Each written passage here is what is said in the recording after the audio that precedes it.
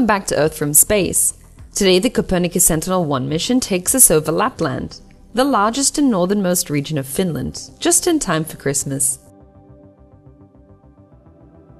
Located within the Arctic Circle, Lapland, also called Sapmi by the Sami people, stretches across northern Norway, Sweden and Finland and into the colder peninsula of Russia.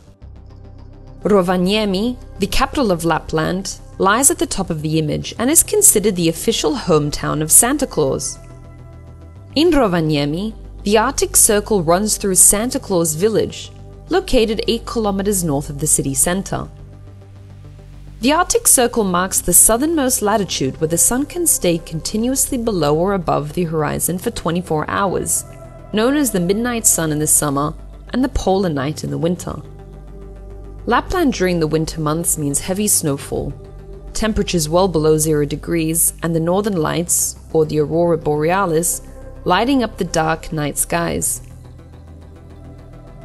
This satellite image combines 3 radar acquisitions from the Sentinel-1 mission to show changes in land conditions over time. The first from February 2019 is associated with green, the second from March is linked to red, and the third from April depicts changes in blue.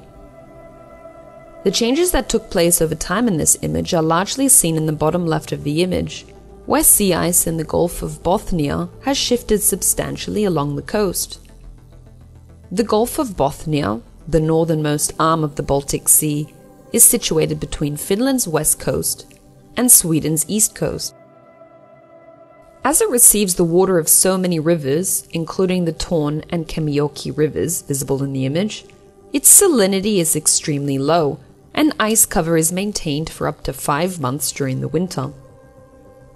Navigation in the Gulf can be extremely difficult. For this reason, vessels traveling in the Gulf receive icebreaker assistance on their journey across the ice-covered waters, and follow the straight lines, easing their navigation. These lines can be seen coming from the port of Roita and the port of Ajos.